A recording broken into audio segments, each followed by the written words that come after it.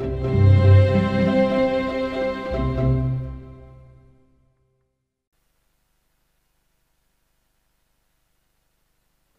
good to see so many of you here.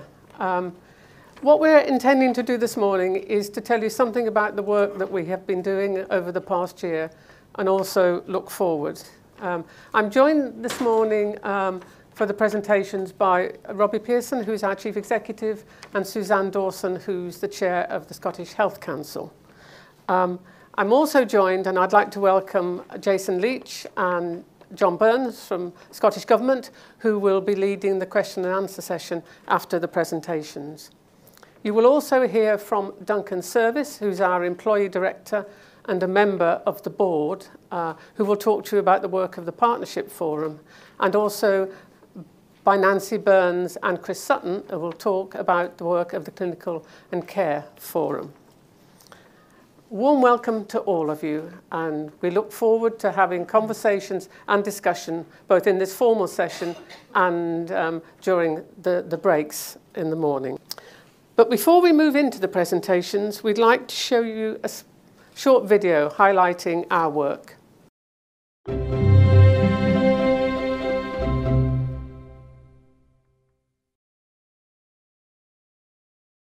Welcome to Healthcare Improvement Scotland's annual review. We exist to lead improvement in the quality and safety of health and care for the people of Scotland. This is how we're delivering those improvements. Here's our Medical Director, Dr. Simon Watson. So we've got a very broad remit, and the best way to describe it is in terms of the important questions that only we as the National Improvement Organisation can fully address. So the first one is, how good could care be? And that's something we do through our various evidence functions. And then of course we go out there and look in the real world, how good is care?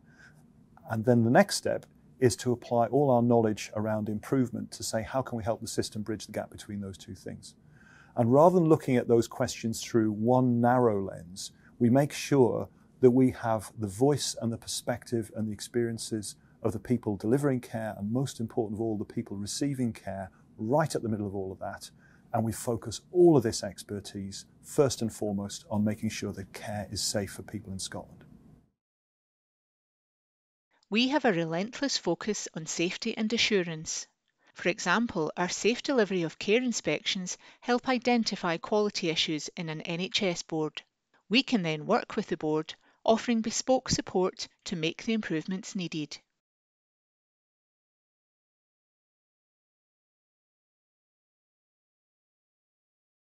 We want the people of Scotland to receive safe, good quality care that is informed by the experiences of patients and the public, like Gareth, a patient representative on our Excellence in Care programme board.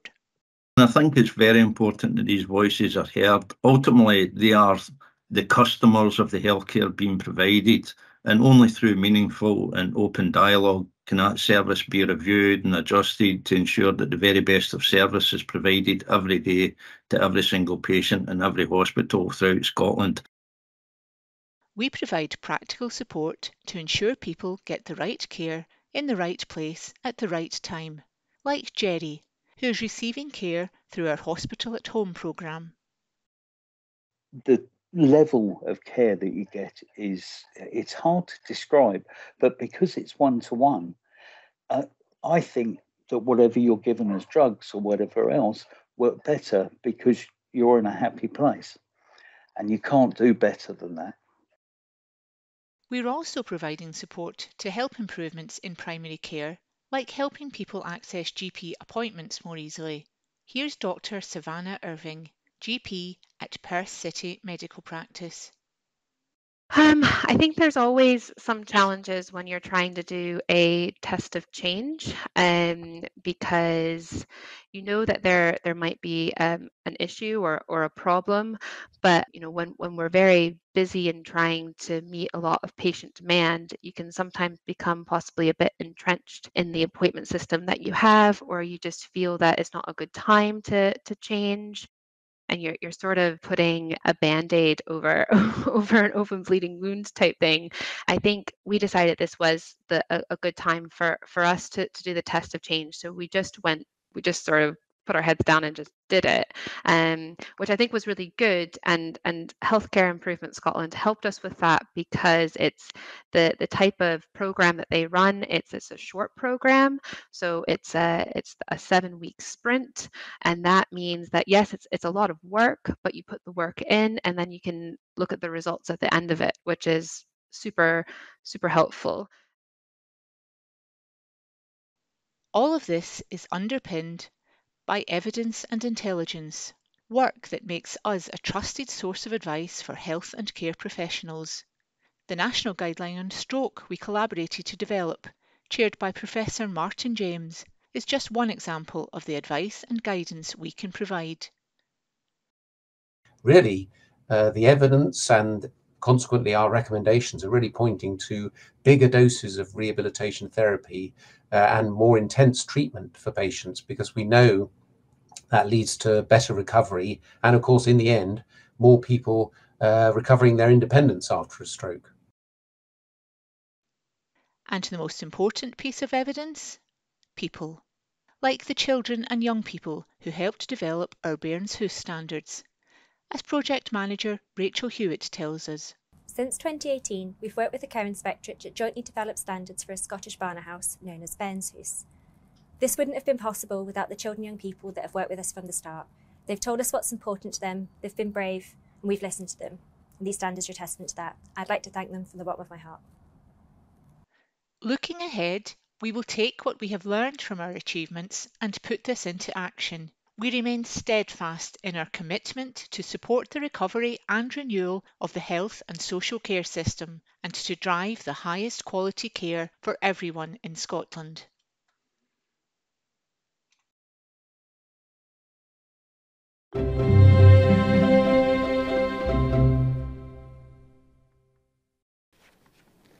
I hope that gave you some flavour of the work that we do, and hopefully it's prompted a number of questions for later on. I think you can hear from those contributions that our role is to improve health and care for the people of Scotland.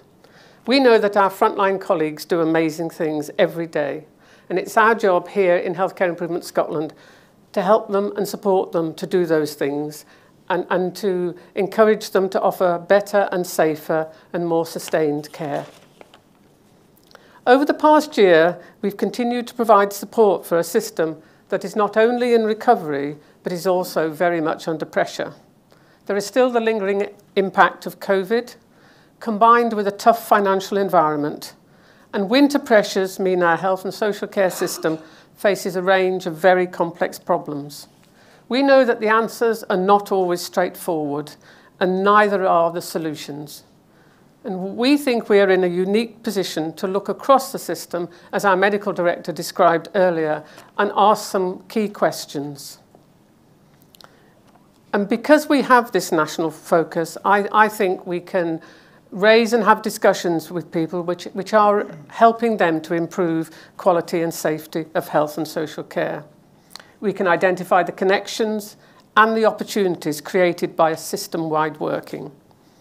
And we can draw on the skills and expertise of our staff in HIS, as well as staff out in the wider system, to collaborate and deliver genuine, impactful improvement. But our focus is not just on safety, it's also on good quality care. The level of care that everyone deserves, no matter where they live in Scotland or where they seek treatment. Resilience and renewal are key, not just for the system, but for the staff, both our staff within Healthcare Improvement Scotland and staff out in the system. They need to be supported to do their jobs to the best of their ability. And through renewal, we hope we can establish a new normal for health and social care to help them work better, smarter, and more effectively.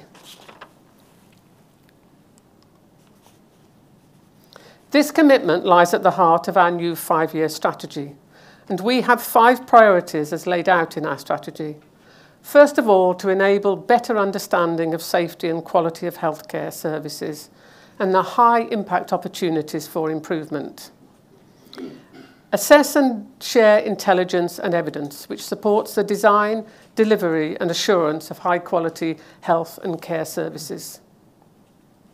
Enable the health and care system to place the voices and rights of people and communities at the heart of improvements. And I think you'll have heard from the video, and you'll hear later on from Suzanne, how important listening to people, engaging with communities is. And finally, to deliver practical support that accelerates the delivery of sustainable improvements in the safety and quality of health and care services. And I make no excuse for continuing to emphasise both safety and quality in the system. And in the coming year, we will continue to implement our strategy, focus on using our strengths and resources to secure positive and sustainable change in the health and care system. We know that the road ahead is challenging and requires a lot of work and effort right across the system, but we can assure that our efforts will remain focused in delivering and helping, supporting people and really making a difference and an impact so that we can increasingly ask the so what question. I'm now going to hand over to Robbie to talk in more detail about implementing our strategy.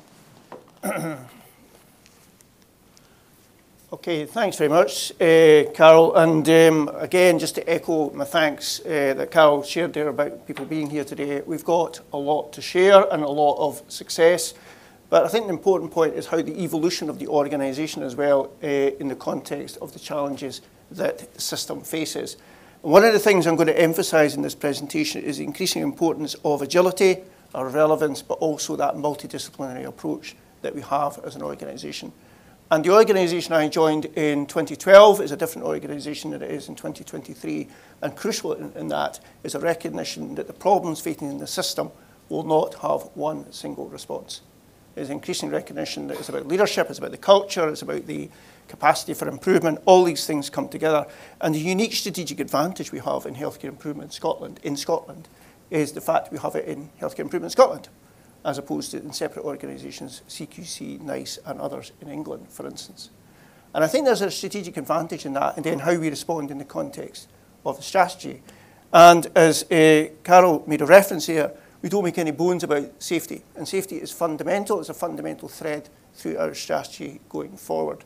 And we know from the World Health Organization that at some point, 1 in 10 individuals will come to some form of harm when they access healthcare. So safety hasn't gone away. Safety is absolutely central to what we do as an organisation. And what is crucial in this, through all the things in the relentless focus on quality and safety, is that we use the knowledge, the insight, the improvement that we can deliver, but increasingly from a multidisciplinary point of view. And I'll say a bit more about that in a moment in the context of NHS Ayrshire and Arden. And the other thing I'd want to emphasise in this slide is about evidence and how in a tightening fiscal environment, and also in the context of that with money, but the workforce, that we need to make the right choices. And increasingly evidence is there to inform that. And I think we've shown some fantastic multidisciplinary work, multi-organisational work in the context of innovation in Scotland and Healthcare Improvement in Scotland, working with the Centre for Sustainable Delivery and many other partners, helping to ensure when it comes to innovation, it is evidence-based and informed. And then the final point I would make is about quality and the quality and availability of healthcare, and we can't shy away from that in the context of the pressures facing the system, which are the toughest it's been, I'm sure, in many of our careers. And the importance in what we do in that regard is a matter of judgment, it's a matter of importance, but it's also increasingly important in not just the commentary we give, but the support we give to the system when it is under pressure. Now, the first example I want to give before I get to that is about the 4 priorities and how we're going to demonstrate that under this presentation, about the system under pressure, the system being able to recover, the use of evidence in practice, but also and support for the system in the future. So against each of those 4, I'll say a little bit more about what we are doing. And it touches on the video that you saw and some of the examples within it.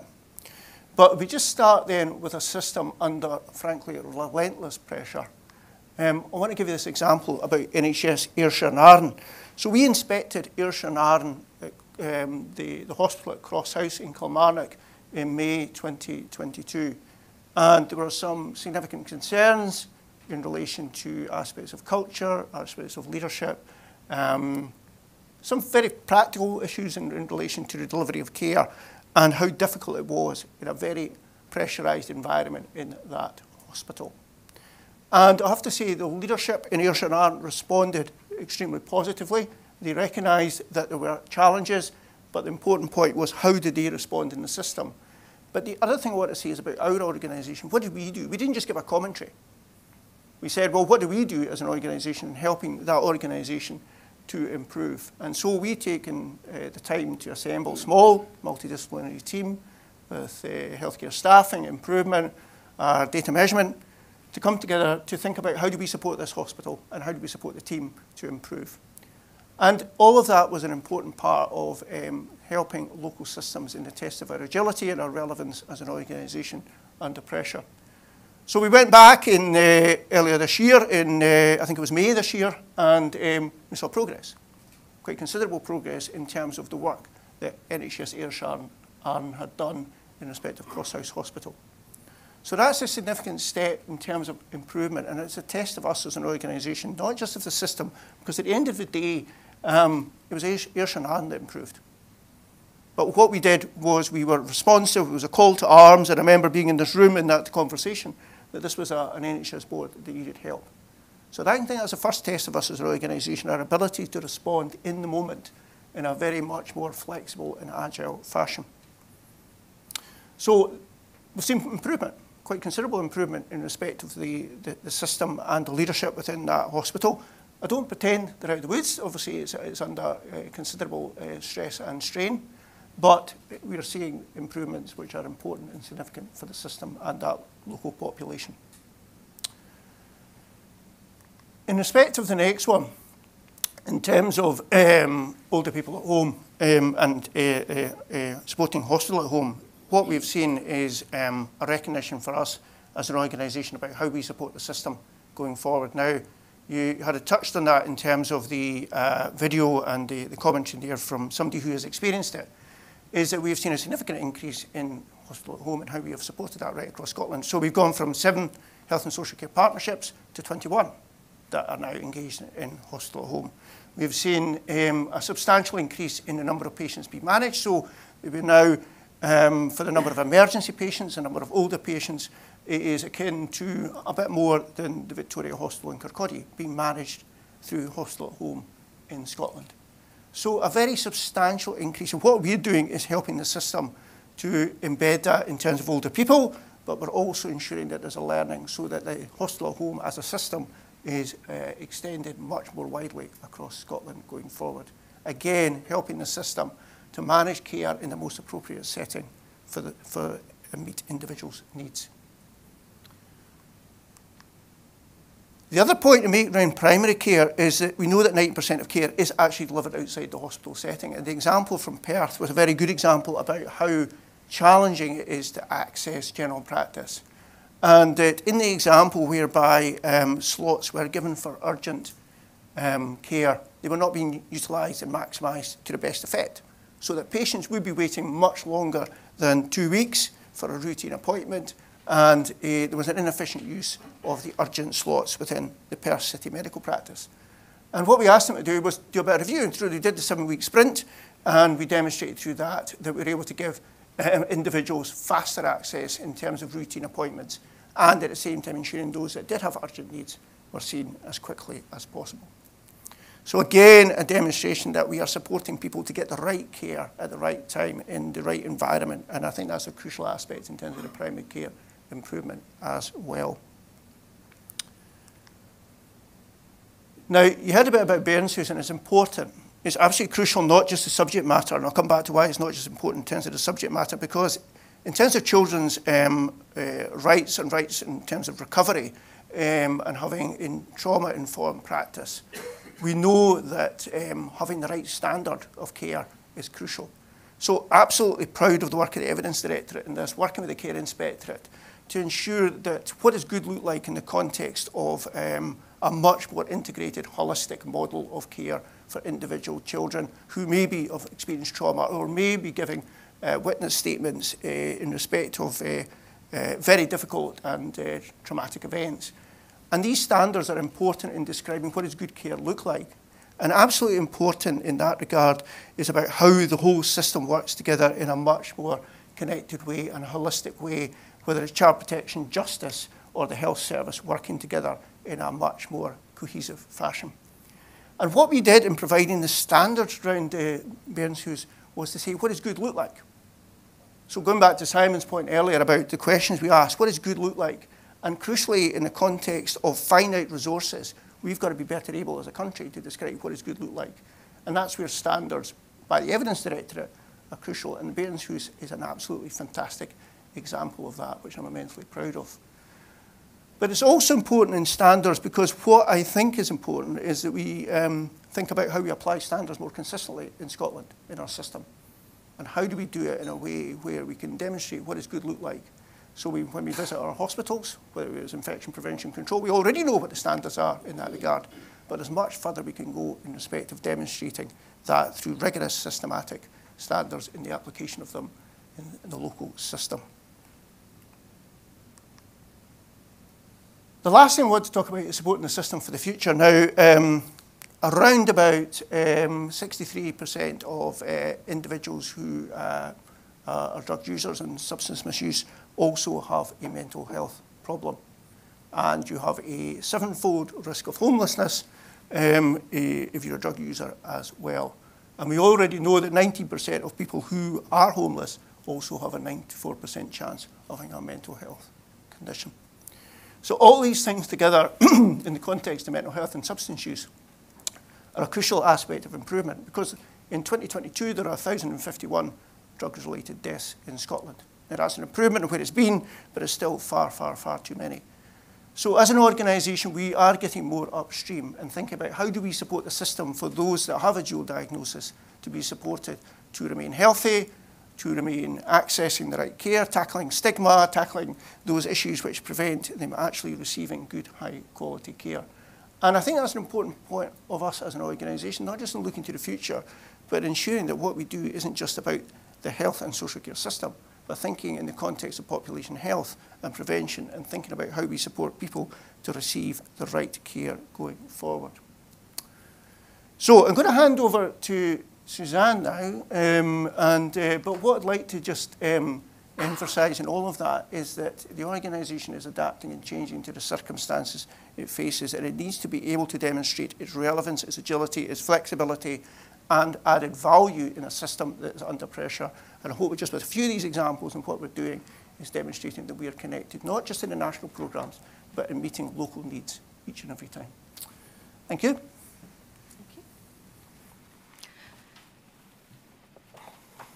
Thank you very much for that, Robbie. It's really great, both through your presentation and through the video, to hear how important the voice of patients and the public is in his work. Making sure those voices are heard is part of the remit of the Scottish Health Council. We, in fact, have a legal obligation to do it. All of us might think that we know how a patient or a service user experiences a service, but none of us really knows what it feels like from their perspective. That's where engagement makes the difference. It helps us to understand services on a whole different level. So, what do we mean by meaningful engagement? If we achieve meaningful engagement, it results, first of all, in a better understanding for making decisions. Like what's needed or the practicalities of how a service might work for individual people.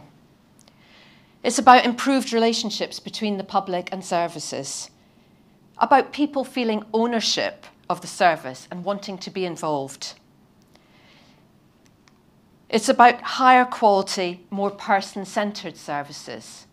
But ultimately, it's about improved health and well-being of communities. But how do we achieve meaningful engagement? This is what lies at the heart of our community engagement vision. The purpose of this vision is to set out a clear, high-level view of our future. It is very deliberately not about the detail, but about setting our direction of travel in a concise way. It defines our aim and purpose, and it clearly describes how what we do is integral to delivering the work of the organisation as a whole. And by that I mean his as a whole. Our vision focuses on 3 programmes which align with the core functions of his. These are evidence, improvement and assurance. And let me just take a moment to provide you with some examples of the work that we're doing in each of these 3 areas. Evidence, as Robbie and Carol have very clearly outlined, as did the video, evidence is at the heart of his work. We're a trusted source of advice and guidance for health and social care professionals. The opinions of the people of Scotland are a vital part of this evidence. Let me give you an example. Our 11th Citizens Panel survey, published earlier this year, showed how strongly people felt about the use of digital tools to help share and improve access to health and social care.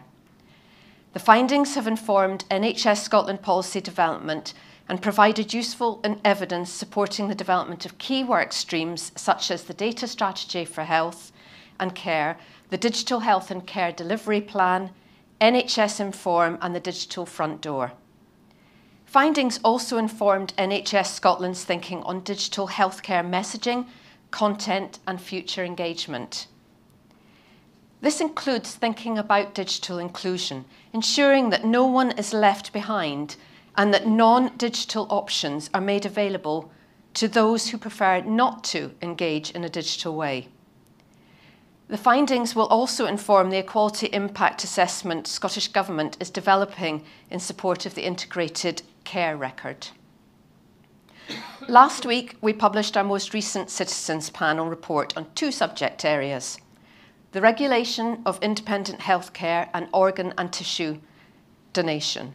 And we've just gone back to our Citizens Panel with our next topics: preferences for accessing health and care, and NHS Scotland's climate change and sustainability strategy, with the report to be published early next year.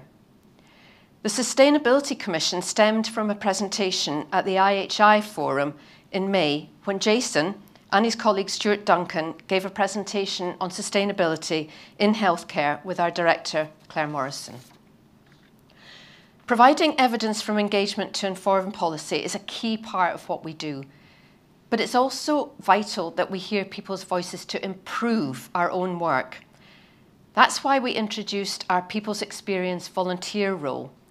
This is a new role in addition to our public partner volunteers who are embedded in ongoing projects and programmes of work right across HIS, and some of whom are here today. I see Helen in the audience.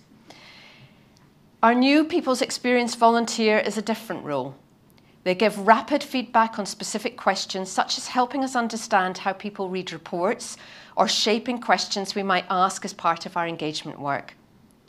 We are already benefiting from their involvement, and we will continue to grow this role through further recruitment of volunteers across Scotland. Finally, I want to touch on our statutory duties to assure NHS boards' engagement on service change.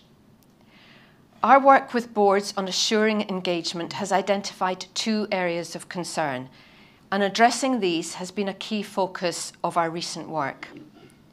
The first is the assurance of engagement on service changes that don't meet the major threshold but still have a significant impact on people. When the updated version of the Planning with People guidance was published by Scottish Government and COSLA earlier this year, it described the existing well-defined process for major service change, but there is no such process for service change that doesn't meet the major threshold. Many of these changes attract significant public and political attention, but there is currently no assurance of the engagement undertaken. That led us to thinking we needed a new assurance process to fill that gap.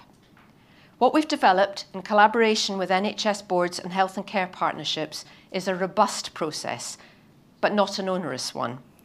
It builds on existing contact we would have had anyway, and most importantly, When everyone is pressed for time, it doesn't introduce any additional reporting. It's about us reviewing what boards would have produced anyway, engagement plans and governance papers in whatever format they are normally produced. The response so far from boards involved has been really positive. They've talked about how it would provide assurance that they need for their board meetings and for the public in their area. Our aim now is to shift the focus from major service change to how we can help create good engagement all the time.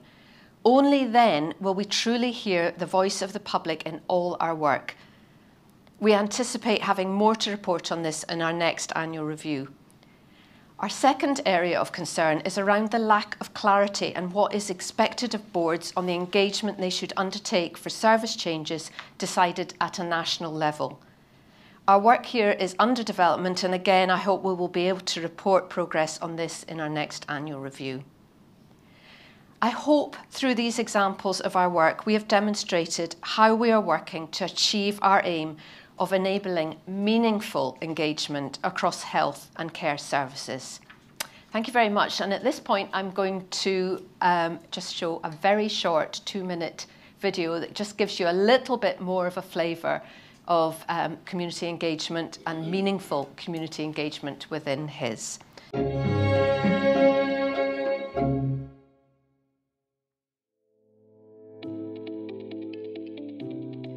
Meaningful engagement really matters. We want to make sure that everyone across Scotland can be involved in shaping health and care services. This will make services safe, high quality, and focused on the needs of individuals and communities. We will achieve this aim by building and sharing evidence around engagement, using knowledge and expertise to improve engagement, and providing assurance that people have been involved in shaping services in meaningful ways.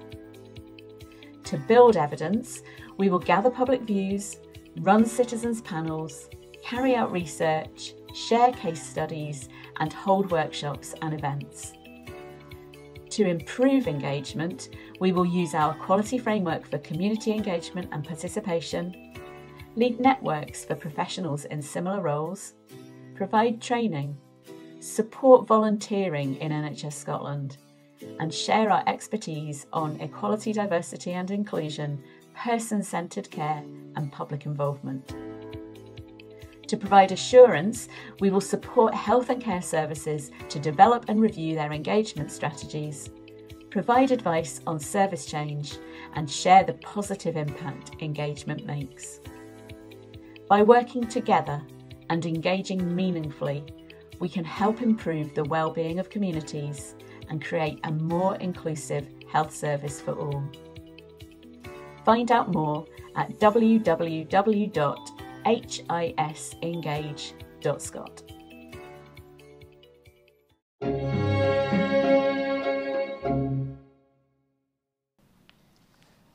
Thank you very much, Robbie and Suzanne. I think you've probably got the message about how important we think community engagement is, and I think in the current climate where systems are under pressure and there are financial constraints, it's even more important that we have a well-informed, well-engaged public, because there are potentially some very difficult decisions ahead. So we focus quite a lot on external engagement and talking to communities, talking to individuals. But it's also important that we actually, as an organisation, listen to internal voices. And we're now going to get 2 different aspects of feedback. First of all, I would like to invite Chris Sutton and Nancy Burns to come and give us the feedback from the Clinical and Care Forum. Thank you.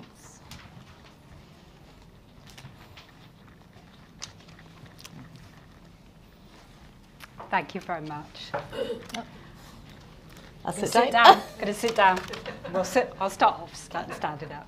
My name is Chris Sutton, and I'm the co-chair of the Clinical and Care Staff Forum, along with Nancy Burns. I'm a portfolio lead in community engagement and systems redesign, and I'm also a registered social worker. And Nancy is a portfolio lead in nursing and systems improvement, and is a registered nurse. And we want to talk to you a bit about our role in co-chairing the Clinical and Care Staff Forum and particularly the importance of this in ensuring good governance and good clinical and care governance across the organisation. So we do consider that the forum has a key role in doing this by bringing together clinical and care professionals across the organisation, enabling them to share multidisciplinary experiences and improving the understanding of different professional groups, both within the organisation and externally at a national level. We provide a clinical and care perspective in relation to both corporate and new developments across the organisation. It's incredibly helpful that Robbie attends every forum and, for example, over the last year has brought the development of the new strategy to the forum and enabled the membership to comment and contribute to its design and development. It also enables us to provide a clinical and care professional perspective on national policy issues and on various developments, particularly through the involvement of our various professional groups across the organisation, from a medical, pharmacy, nursing perspectives, for example. And we report on a quarterly basis to the Quality and Performance Committee, taking various points from each forum to this committee. So what in particular have we been doing over the last year? We've got a membership of 162 people across the organisation, and on average we have about 50 members attending each forum. We have presentations on 3 topics at each forum and present on particularly topical issues and items of particular importance across the organisation.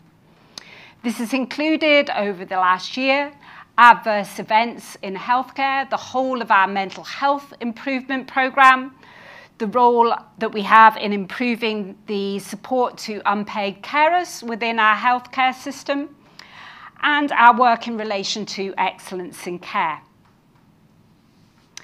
It is also, over the last year, myself and Nancy have been appointed as co-chairs, and that has given us an opportunity to think about and how we might review the role of the forum, and Nancy's going to speak more to that just now. I think I'm too tall to stand. Anyway, so we had an opportunity to reflect. I think being a new appointment, it's really nice to reflect and evaluate how we undertake the clinical and care forums. So we reached out as part of an evaluation to all the members and asked them to rate some of the key questions, but also we set up breakout rooms so we get some rich narrative.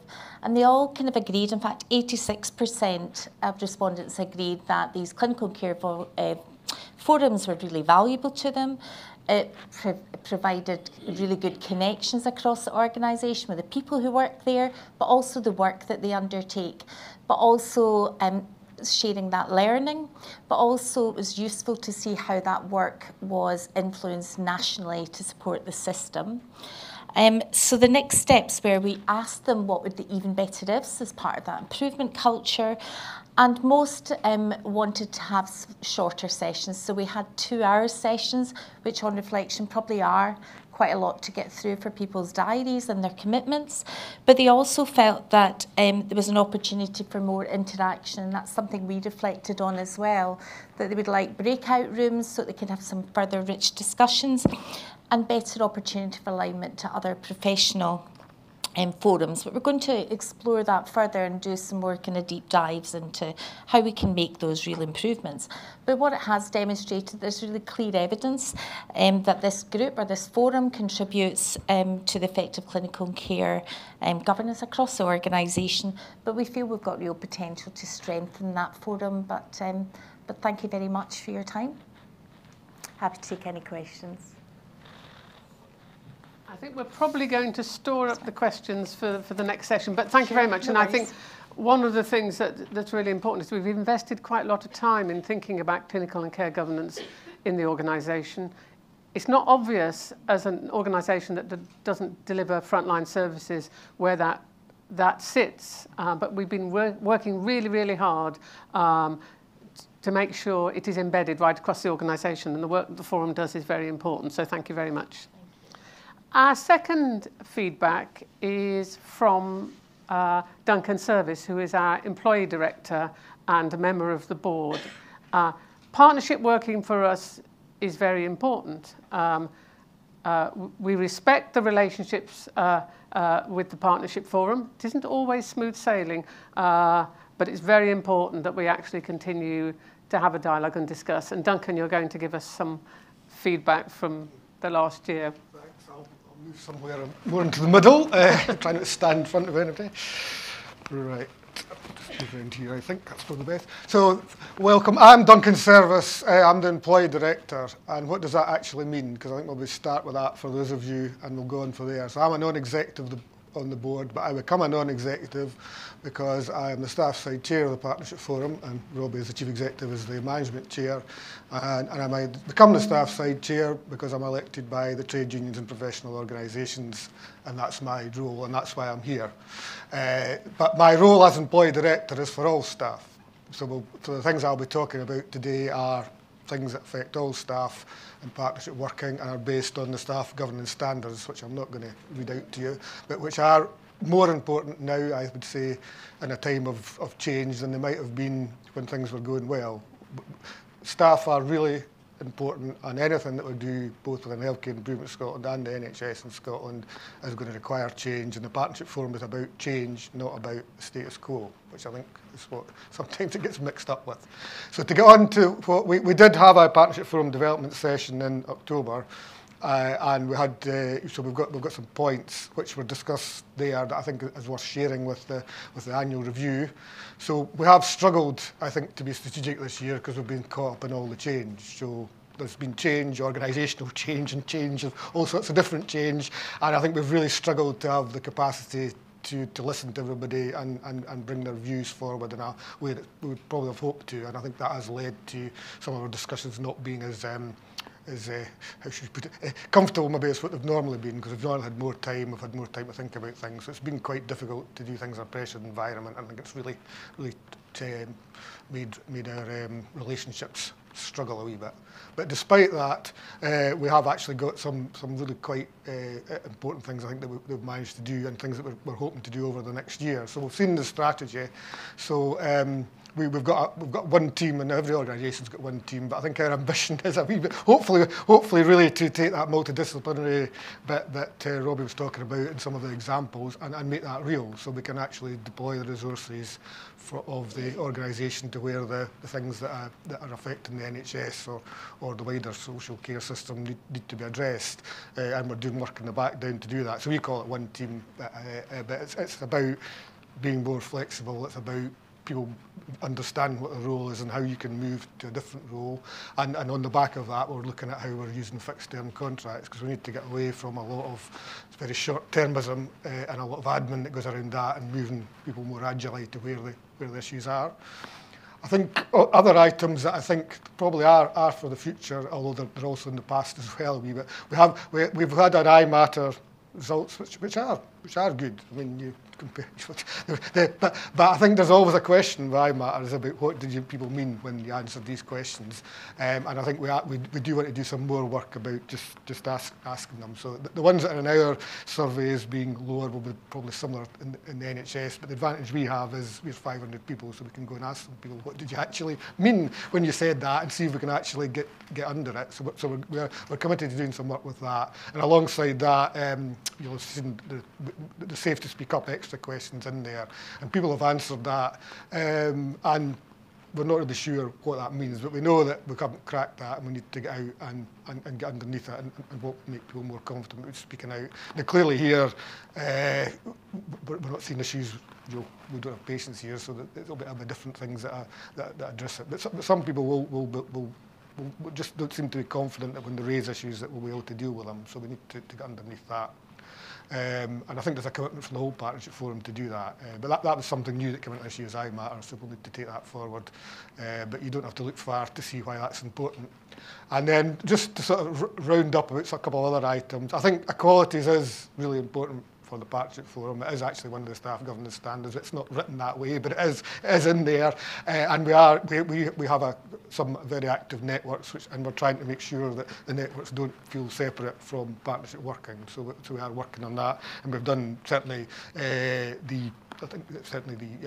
we've done some work on the disability passport, for example. The race inequality network's been relaunching and is getting some work done, and you don't have to look far from the COVID days to realise why race inequalities still matter, I'm afraid, in the wider world. And obviously we've done some work on equally safe at work as well, which I think might come up later on, but we've certainly done quite well on that as well. These are not necessarily activities driven by the Partnership Forum, but they are part of the wider staff governance work. So that was the bits I particularly wanted to highlight. But I think just to say that it's not, we do want to be more strategic going forward. We're very stuck in the operational space, and we need to be thinking about the future. The future is not what happened last week. You know, the world's changing round about us, and we need to be much more quick at the Partnership Forum of dealing with things and moving things forward, rather than sort of picking up the loose ends that have fallen out of it. So that was really all I would to say, so I'll sit down. Thanks. Thank you very much, Duncan. And I think that point you made right at the end about the needing to look forward. And it's always a challenge, I think, at annual reviews, because the focus is looking back. But we're quite a few months into our new strategy in the new year, so it's trying to balance looking back and looking forward. And thank you for your honesty. I think there have been a few challenges during the year, and I think we wouldn't deny that. But I think what's positive for the board in particular is that we've had conversations about those challenges.